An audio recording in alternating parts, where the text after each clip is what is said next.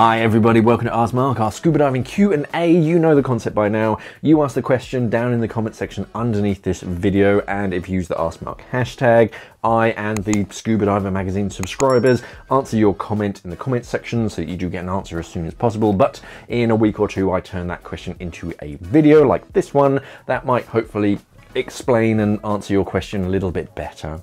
Today I'm answering a question from Steve about swivel joints on hoses. So Steve says, I have set up a long hose primary donate configuration thanks to you. Sorry, Steve. I was told by my local dive shop that it isn't a good idea to put a swivel on the short hose portion of my second stage that is on the necklace around my neck. He said that it was okay to use a 90, but a swivel is not good practice. Why is this? Failure points, the scourge of the diving regulator scene. So for some divers, every single O-ring and joint mechanism on a regulator is a potential failure point, because it kind of is. Somewhere that can leak, and by adding a swivel joint, you're effectively changing a single O-ring into 3. So if you have a standard just hose and you connect that onto your second stage, there's one O-ring on the inside of here, and that's the sealing surface, and that's pretty much it. If you then add a 90-degree elbow, or 120 degrees if you want to get nasty, 90's the more common one. You'll probably struggle to find a 120 nowadays. You now add an extra O-ring in here. So we've got that additional O-ring, which now seals against the 90-degree elbow. And then you have an additional O-ring in here that seals. So you've added an extra failure point, because in the unlikely event that one of those O-rings should go, you now have 2 chances of one of those O-rings going. When you add a swivel joint, I don't think I actually have one. Swivel joints are, in most circumstances, 2 like hemispheres, and it is very similar to this whole setup, except there's basically a separation in this part of the elbow, and because there's 2 like hemispheres, as they rotate, the hoses can just change whatever angle. I mean, Steve knows I'm just explaining this for people who aren't Steve.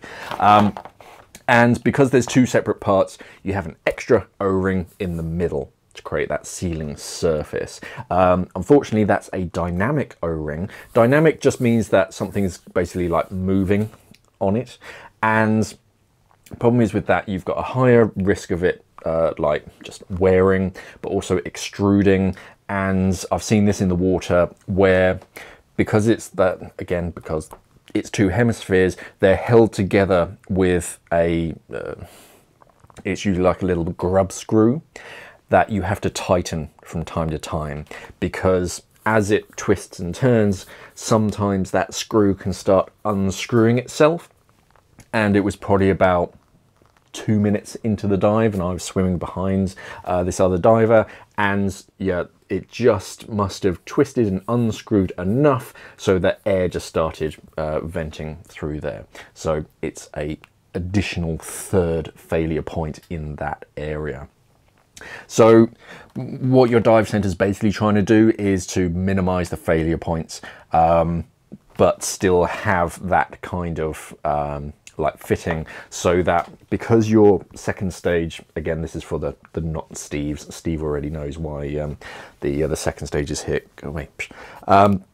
If your second stage is in a necklace, it's going to sit down here around your neck, and if the hose comes straight out, it kind of goes out at a janky angle, whereas with a 90-degree elbow, as you can see, it kind of roots quite nicely just straight behind my neck and out of the way, and then it can go straight in your mouth. With 120 degree, it comes off at a slightly easier angle, but they're quite hard to find nowadays. So yeah, it mainly comes down to failure points. bottom line, as long as you like maintain that swivel joint, it should be fine.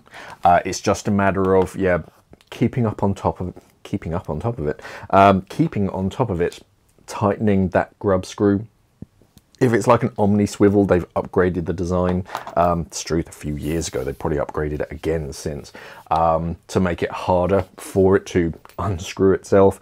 But as long as you just tighten it up, it's just like a little Allen key on a grub screw, and you just tighten it up a bit. It might even be a flathead screwdriver, thinking about it. I think I've seen pictures of that flathead. But anyway, it's quite easy. So at the beginning of the dive day, just nip it up a bit. It might make it a little bit stiffer, but it will still rotate. It's just less likely to undo itself completely. Whereas with a 90-degree elbow, it's more of a static O-ring. It doesn't do a great deal of movement, except if you are like proper twisting and turning that that second stage. But yeah, there's less chance statistically of an O-ring going when there's one fewer, and that's really what they're trying to do. They're trying to help prevent a just an O-ring from extruding. But yeah, failure points. Welcome to the world of failure points, where you scrutinize all of your equipment and you're trying to work out, oh, what could go wrong? Because literally from this hose, you have 2 failure points. You've got an O-ring there on the inlet. You've got an O-ring there on the outlet. I mean, technically, you could look at the ferrules. You could look at the entire hose itself as a failure point. So all you're trying to do is minimize. You can go from the sublime to the extreme, but if you minimized all failure points, you wouldn't have any scuba equipment. So it's just mitigating that risk and just having sensible, practical enough, whilst minimizing risk of, yeah, an O-ring blowing. Yeah, everything about scuba diving really is calculated risks. And yeah, swivel joints, if they were dangerous, they wouldn't make them. It's just a matter of making sure that it's working properly and knowing how to diagnose. If you start seeing a stream of bubbles coming from it, it's probably best to get your alternate air source ready, so that, yeah, if the hose blows, you're ready to do some shutdown drills and minimize the loss. But yeah, I'm gonna say there's nothing wrong with them as long as you do keep up with them. It's just, yeah, technically you're adding that third extra O-ring seal compared to just a fixed 90-degree angle elbow. And the benefit of that, like, the hose can come out at any angle of a of like an Omni swivel or similar swivel joint. Yeah, it is cool, but if you don't need absolutely every angle, then yeah, a 90-degree elbow or 120 is usually a lot cheaper and a little bit safer. Yeah, it's one of those things where I can't really tell you specifically, do this. It is one of those judgment calls that you have to do yourself as a diver. Would I use an Omni swivel or similar swivel joint? Yeah, sure. It is really just, and I've said this 7 times already, I know, just making sure that it's nice and tight. And yeah, just maintaining those O-rings, and you should be perfectly fine. Any other questions, pop them down in the comment section underneath this video. Use this #AskMark hashtag, that will get you featured in an up and coming video. Otherwise, remember to head over to our website, scubadivermag.com. Check us out on all our social media platforms, and if you're not subscribed to the Scuba Diver Magazine channel, of course, remember to subscribe. Thank you for watching, everybody, and of course, safe diving.